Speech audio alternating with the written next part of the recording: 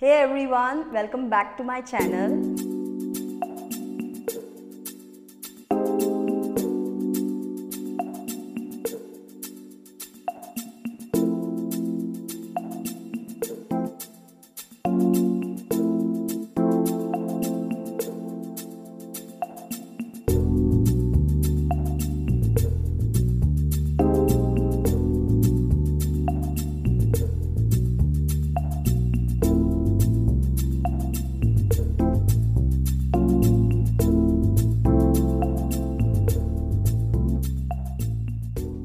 In today's video, I have a small surprise for you. This is something that we've been having for quite some time and we were just waiting for the right time to share this news with all of you. So the big surprise is that we now have a bee box at our home and we like to call ourselves amateur beekeepers. Surprised, scared, freaking out? Don't worry, you're not alone. That would have been us just a while ago. So what really made us change our minds, and most importantly, what made us take this bold step of getting a bee box at home? I know you'll be having a lot of questions in your mind, so I'll try to address some of the questions in today's video. First things first, what really made us get a bee box home? Well, it's a long story, but to give you a summary, a couple of years ago, we found a beehive in one of our bathrooms. And every time I had to use that bathroom, I used to freak out, obviously with the fear of getting a bee sting. But in reality, the bees were busy in their own lives and they were not really troubling us other than just causing an eyesore on our white walls. One fine day, my husband Akshay decided to get rid of the beehive.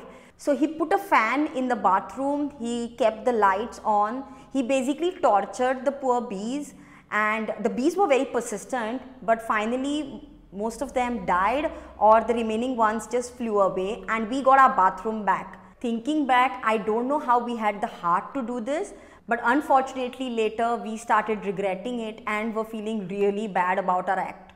There is an important quote: if the bee disappeared off the surface of the globe, then the man would have only 4 years of life left on the earth. No more bees, no more pollination, no more plants, no more animals, no more man.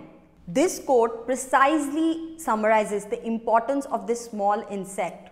Bees play such an important role in our ecosystems. Did you know 1 in every 3 bites of food that we eat depends on pollination directly or indirectly? So if these hardworking pollinators were to disappear from the surface of the earth, many of our favorite foods would be greatly affected. Honeybees are vital to our supply of healthy foods. So in January this year, we finally decided to get over our fear of bees and we enrolled ourselves for a one-day workshop on beekeeping at ICAR, Central Coastal Agricultural Research Institute, and this beekeeping workshop was conducted by the Krishi Vigyan Kendra here in Goa. Through this workshop, we managed to meet scientists and beekeepers who gave us an insight into the fascinating world of beekeeping. The workshop even included a practical demonstration where the instructor let us hold a frame from an actual bee box. So even though this whole experience was extremely overwhelming, we realized one thing,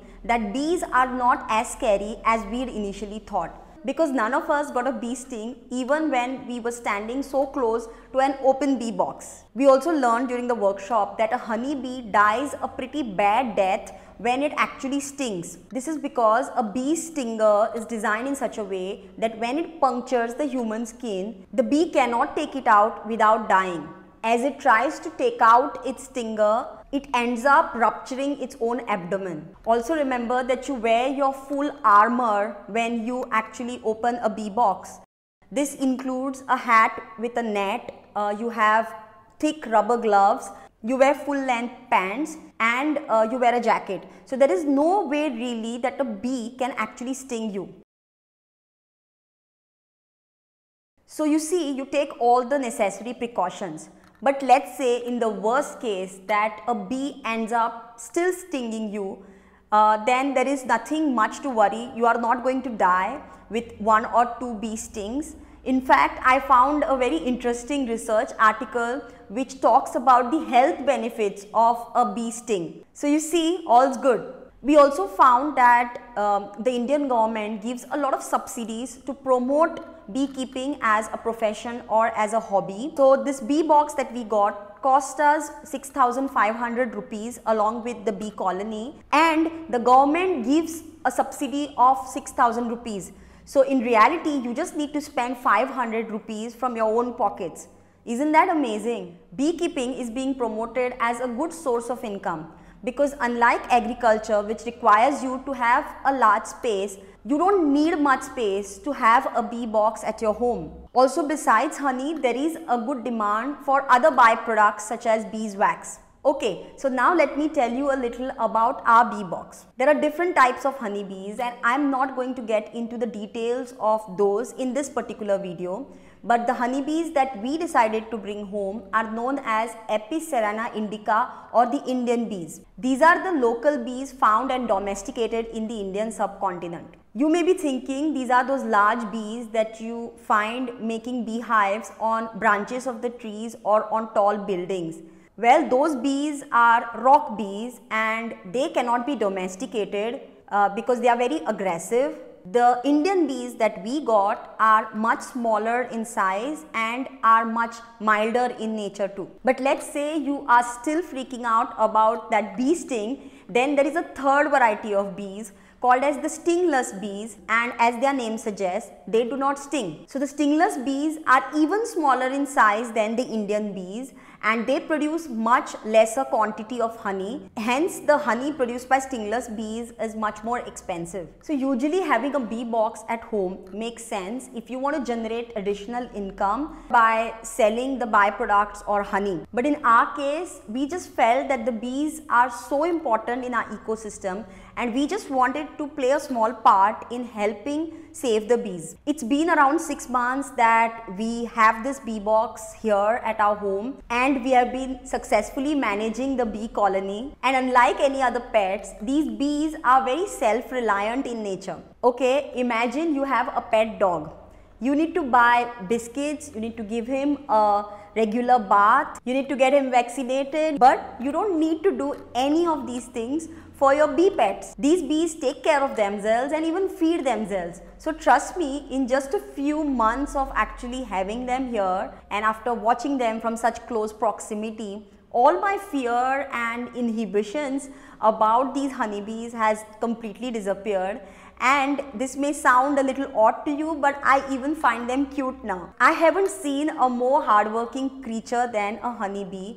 They are busy from morning to evening, and they are so organized in their work. We have a lot of coconut trees in our vicinity, and thanks to these honeybees, our coconut produce has already doubled. Check out the bees searching for pollen here. Earlier, there used to be just 4 to 5 coconuts on this tree, and now I can already see 20 small coconuts already forming on this tree. Isn't that amazing? The reason I made this video is because people are not aware of beekeeping and how practical it is to have a bee box at your home. I hope this video helps you consider having a bee box at your own home someday. So that's it for today, guys. I will be making many more videos on beekeeping. So please like, share and subscribe, and let me know in the comments what you thought. Thank you very much for watching, and until next time, bye-bye.